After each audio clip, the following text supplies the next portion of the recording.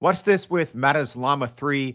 Is Microsoft going to help us create deepfakes? And have you seen this new robot from Boston Dynamics? It's wild. All right, let's talk about it and a little more. So my name's Jordan Wilson. Every single Monday, we do the AI news that matters at Everyday AI. But we also pretty much every day do a 5-minute, 10-minute recap video or tutorial. So I said, let's combine them both. Let's do the AI news that matters for the week of April 22nd in about 5 minutes. So let's get this thing going. And there's always more. Go to youreverydayai.com. Sign up for our free daily newsletter. We do this literally every single Monday through Friday, every weekday. All right, let's get into it. Here's what you need to know. So first, Meta has just released Llama 3. Its new pretty much open source model. So here's what you need to know. Here's what's new and different. Well, number one, you don't have to download it anymore. And you don't have to have a super powerful computer with a fast GPU to run Llama like you did with Llama 2. So now you can just go to meta.ai. So this is a pretty big move here from Meta, kind of taking this, almost this chat GPT approach, right? With all the other main language models, you can just log on to the website and use them. So that's what we have now from Meta. There's 3 different versions. That's what's important here. You have small, medium, and then a large that has not been released yet. And so far, the small version, which is the 8 billion parameter, is out punching some of its other smaller competitors, like Llama from Google and Mistral's 7 billion parameter model. And then you have the medium model as well. These are all Meta's benchmarks, but the medium model, at least when we're looking at the MMLU benchmark, it is hitting above Gemini's medium model from Google, so Gemini Pro 1.5, as well as Anthropic Claude's medium model, Sonnet. So pretty early now, but so far very impressive. So even if you go to the chatbot arena, which looks at essentially side-by-side evaluations from real humans, if you look at English only, which is pretty impressive, Llama 3 is already beating literally everyone except for ChatGPT or GPT-4, which is pretty big because it's an open, pretty much open model, where all the other top models are closed proprietary, like Gemini, like ChatGPT, like Anthropic's Claude. Next, a super impressive new update that Microsoft shared about in a paper called VASA-1. So we have this linked in our newsletter, but I'm going to just give you the very quick version here. Let's watch real quick about 5 seconds. So all you need for this is a single image, an audio clip, and then you can do some control signals. But let's see just kind of how good this is. Ready? One photo in source audio. Ready? Have you ever had, maybe you're in that place right now where you want to turn your life around and somewhere deep in your soul, there could be some decisions that. That's wild. It is so good. So yeah, we linked that in our newsletter today. So if you want to go check that out, you can.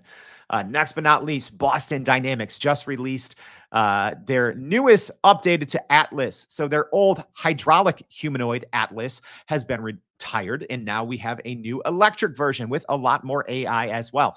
So let's go ahead. Let's take a quick look at that from Boston Dynamics here. We'll do a quick preview of their new Atlas 1 robot. Look at that, going all crazy, bending its hips backwards. I can barely just get out of bed in the morning. So pretty impressive so far. So if you want to know more about the Boston Dynamics new Atlas, we've shared about this actually a couple of times, but they just released it just a couple of days ago.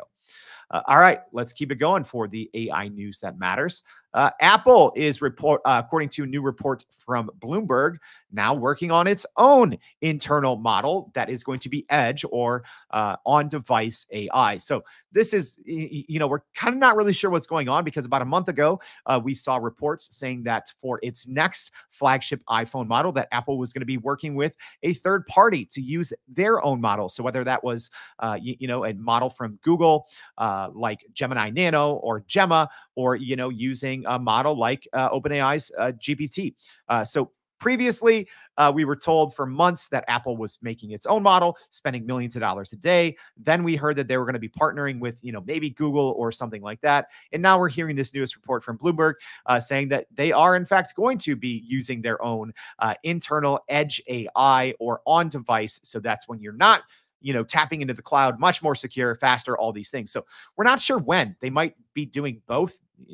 They might just do the, maybe the Google partnership, or they just might use their own. So time will tell, but we will find out probably in June when the Apple Worldwide Developer Conference, WWDC, but, some new reporting there today. Next, we have rumors. People are starting to say, if you go look on Twitter right now, GPT-5 is trending, and it has been all week because people saw this Instagram story from OpenAI where it was a throne with 2022, and they think that's ChatGPT wants the throne back for the chatbot arena. They want to be number one. Well, no, I don't think that's what it is. There's also a basketball there. I would say, and some other people have pointed out that this is more a tribute to Caitlin Clark, and the timing came out right when they were kind of the nation, right, was celebrating, but there was a celebration for Caitlin Clark, the Iowa women's basketball team, right around the time that she got drafted number 1 for the WNBA. So, but also people said, hey, today, April 22nd, is Sam Altman's birthday. So that's actually what this is. They're saying April 22nd, Sam Altman's birthday, GPT-5 going for the crown. I don't think so. I think that's nonsense, but we'll see. And then last but not least, there was a TED. So TED Talks released a little Sora video here. We'll play about 10 seconds of it. They people weren't super impressed. I thought it was pretty decent. Let's take a quick look.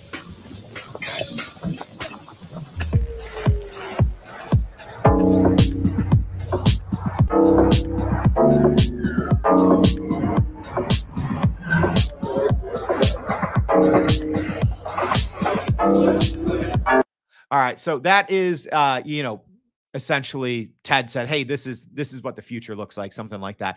I think the actual results of the video were pretty good, but people were not apparently a fan. People dragging them, on Twitter said, this is what TED looks like in 40 years, ? A random generated video that doesn't make sense. And there's meat slabs in there. Yeah, weird stuff. All right, that's it. Very quick recap on AI news that matters for the week of April 22nd. If this is helpful, please go to youreverydayai.com, sign up for the free daily newsletter. Also, please subscribe to this channel. We do usually new tutorials, tips, tricks, or recaps every single weekday, Monday through Friday. Hope this is helpful. We'll see you back for another AI in 5. Thanks, y'all.